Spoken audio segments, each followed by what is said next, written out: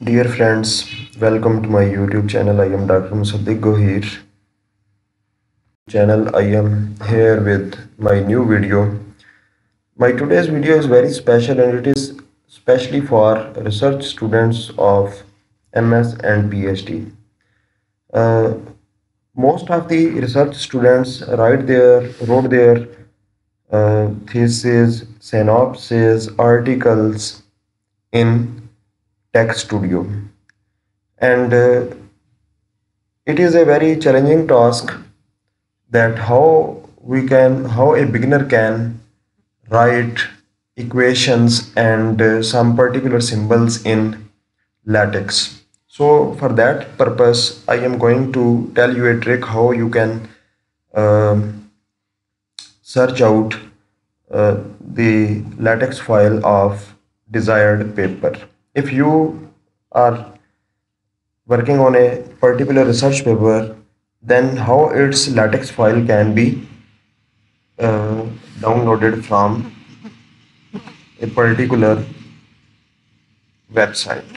Let's suppose this is a paper, this is a PDF file, and I want to download its text file because it includes many of the calculations and mathematical equations uh, which are very complex to write in latex environment, and it will be very easy if I could use its latex file, and per some of the symbols I can copy from here and put it into my assignment or any other article which I will write. So let us open it, copy its title, and let us copy it and open Google browser and paste it in the search bar. Press enter.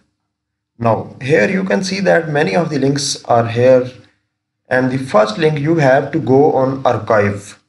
Here the first link is related to the archive and it is archive.org.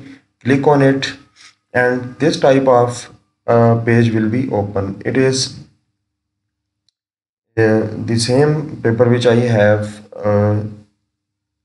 type in the Google search bar, but it has different uh, extensions here. So you have to go on to the option on other formats.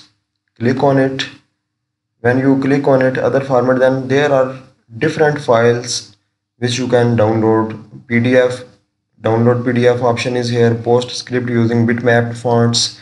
This is another file, but leave all of them. You have to go into the source option. In the source option, here you can see that here this is the required file which we have to download. Simply click on it, it will start to download. As you can see here, it started to download. Now go to this file and you will see its image like that. What you have to do, you have to rename it and you have to put dot rar dot rar and press enter. He says that if you change the file name it may be unusable, but you have to click on yes. When you click on yes, then it will soon be converted into the zip folder. Double click on it and here you can see that it's all EPS files, figures and text file will be available here. This is the text file which I already mentioned that how we can download it. When I open it, it will be a text studio file and complete paper will be here. Okay, this is the complete file of that latex file of that paper. Now I can copy whatever or whichever equations I want and I can use them for my uh, own purpose. So I hope so you find it useful, and I will be back with my new video. If you like it, Kindly subscribe to my channel for new videos. Enough for today. Allah Hafiz.